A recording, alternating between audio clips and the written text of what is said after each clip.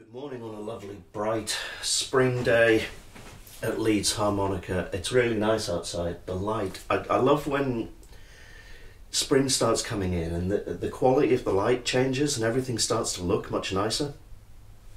I don't know, it's that coming into summer thing that I get a little bit of seasonal defective disorder in reverse, because it just makes me happy to see that light again.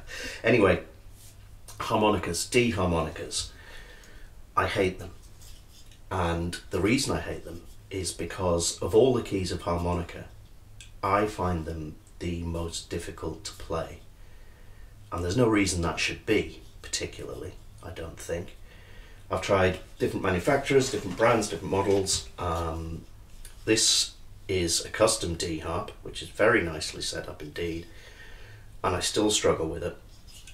The other one that I'm used sometimes, depending on the song, this one feels a bit better, and this is just an out of the box crossover. But I do struggle to get a good tone, I struggle to get good bends, and I don't know why that is, unless there's something particular about the way the reeds are on a D harmonica and the way my particular mouth is. I can't think of anything else. I'm fine above, you know, I can go higher no problem, and I can go lower no problem, which is really weird. Oh, I've just worked out what it is. Ah, silly me. Okay, really the reason that I'm bad on D harps is because I don't like playing them, and I've avoided it as much as possible.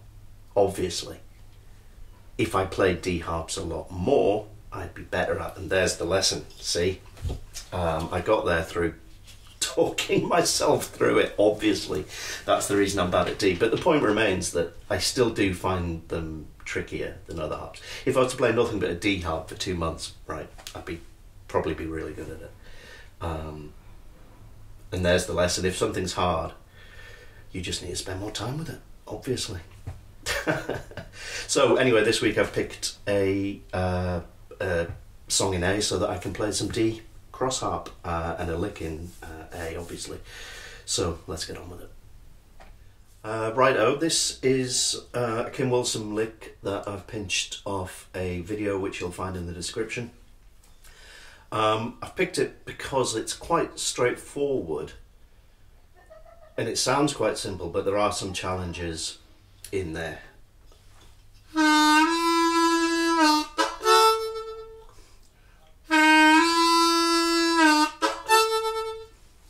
Little dip on the one draw up to the natural. Ooh, ah, hold it for a bit, bring it back down. Ooh, ah, ooh. And then a pull on 1, 2, 3. Ooh, ah, ooh. And then we've got the 3/6 octave.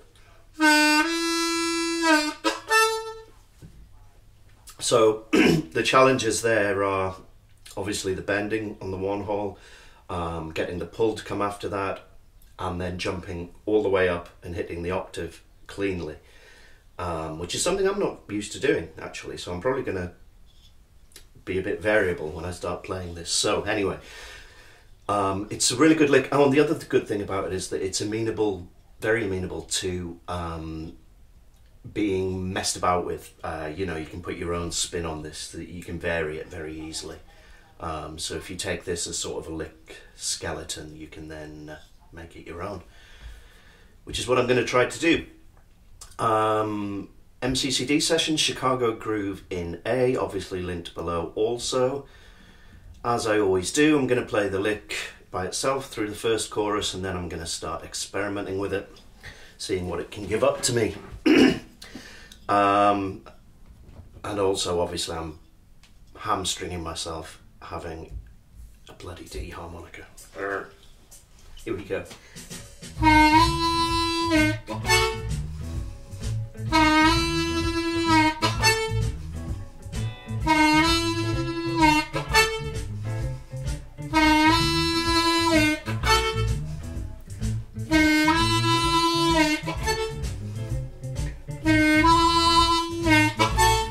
Here we go.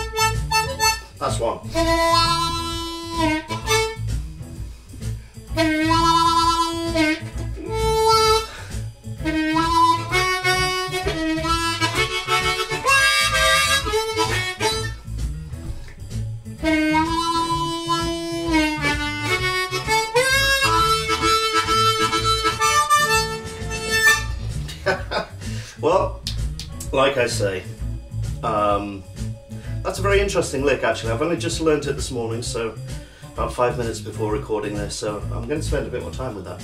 I enjoyed that. I hope you do too. I'll see you later.